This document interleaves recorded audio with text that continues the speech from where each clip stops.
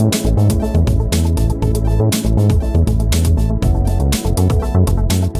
have Hospice Chaplain, Eugenie. She's been a longtime visitor of the Eastern Shore, and she finally permanently landed here in 2008. She serves as the college chaplain and director of Christian formation. She previously served in Montana. She's a certified healthcare chaplain, serving both at Talbot Hospice and on the palliative care team at Shore Regional Health. And her cat is 21 years old this week. That's amazing. Next week, I'm sorry. Happy birthday, Kitty. She's going to talk about the hospice chaplain role, which is a pivotal role and such a resource to have.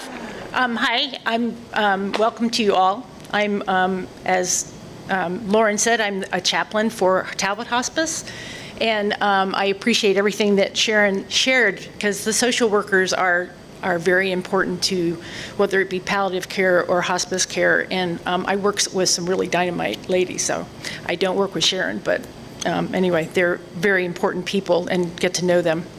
So I'm talking about the role of a chaplain. So since hospice overall, whether it's, doesn't matter which hospice foundation you're talking about, we're about the whole person. And as chaplains, we take care of that spirit, that core of yourself that helps you to understand who you are as a human being.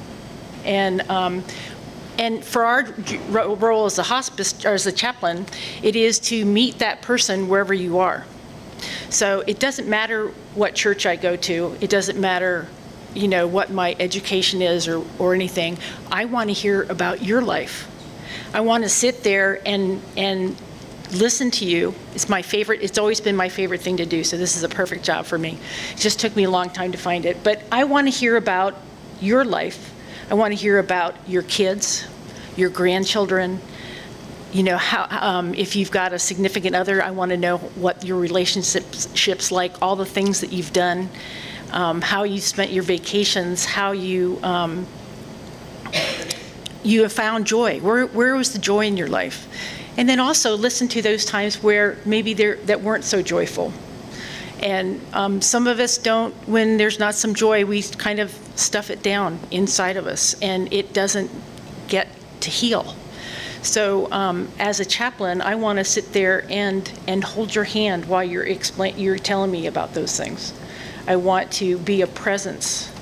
And I'm not necessarily going to talk, because we often say a chaplain's job is a ministry of presence, because what we're really doing is just being with you on your journey and walking side by side as the other staff, you know, help you through whatever it is that you want to, that one last thing that Sharon talked about that you want to do before that day, and also a chaplain isn't about religion. It's about, like I said, it's about your spirit. So it doesn't matter if you went to church or not.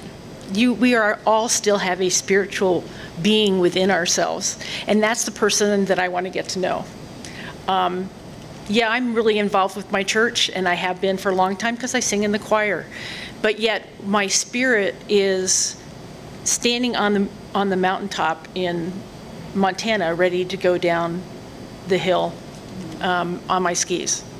Or it's standing in the Madison River with a fly rod in my hand and casting out to a fish that maybe I can see him and maybe I can't. But so that's part of where I find where I connect with God. I also connect with him over coffee. I connect with him, you know, when I'm singing, you know, and other things. But so we each have our own little thing. It could be weeding in the garden. It could be, anyway. It could be doing any number of things where you find your own peace and you find being restored to what perhaps is maybe you're struggling with, but you go to that one place and then you feel restored so that you can move forward and tackle whatever is next. So I think I feel like I have a really fun job because it's getting to know all these really neat, cool people that have so much to offer when they share their lives. And my job is to listen. And if there's a stumbling block, well, help unearth it with you.